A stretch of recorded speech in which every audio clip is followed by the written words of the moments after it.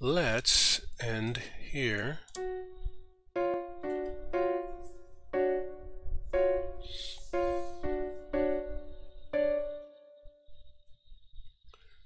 Ladies and gentlemen, this is a recap, composing in pentatonic parallel, part 23, light, shadow, dark, bright.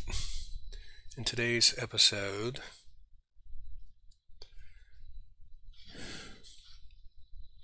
we decided to go ahead and put together a master score that includes all the pieces we've composed to date, and we're calling it a light, shadow, dark, bright, just because that's what it all is. And you can see the score over here, which we're going to listen to in a minute. We had some interesting reflections about the logic of what a shadow scale is. It's the union and the intersection of the 2772 and the 3443. Bright is the exclusion. And we're starting to come back to our ideas from the last stream about energy quantization and how things fit into an overall structure. So we're going to be coming back to that. So we wanted to continue the last stream's work where we started to put the pieces together on paper, which we had done down here. This was actually the beginning of putting together a bright total composition. And we ended up doing that. We've actually completed a structure sheet and a score, and we have six sections in it that have all of those parts in them, and this is it. So part one is using the light scale, and we use one of our earlier compositions, and 3, 4, 5, and 6, and here's where we kind of put the pieces together that we were working on last time. The other thing we tracked over here is what's the time signature and what's the tempo. And interestingly, 1, 2, and 6 are in 12/8, and 3, 4, and 5 are in 4/4. So we're getting a nice variation between so-called 3-time and 4-time. Also, the tempos go as low as 120 for a quarter note up to 720. And our ideas for next time are to,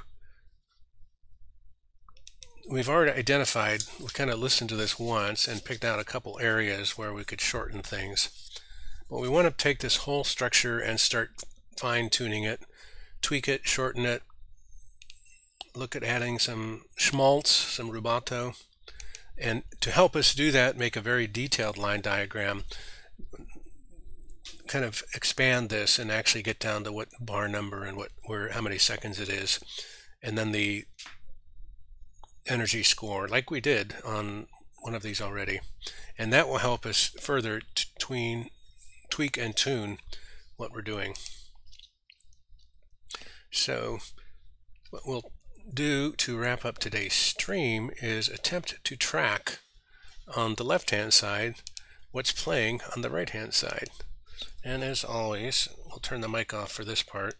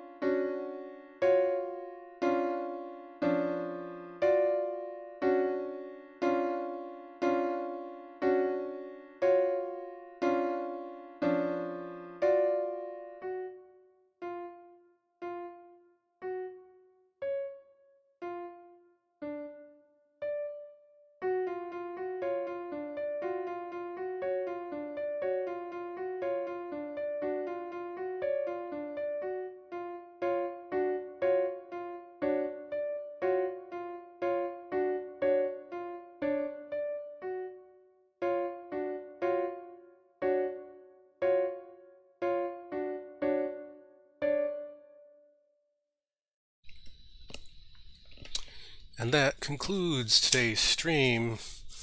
We added more little notes on our check sheet for what to do next. Thank you. Thank you for your time and attention, interest, and curiosity. We look forward to seeing you in the next stream. What will happen next? And as always, keep on streaming.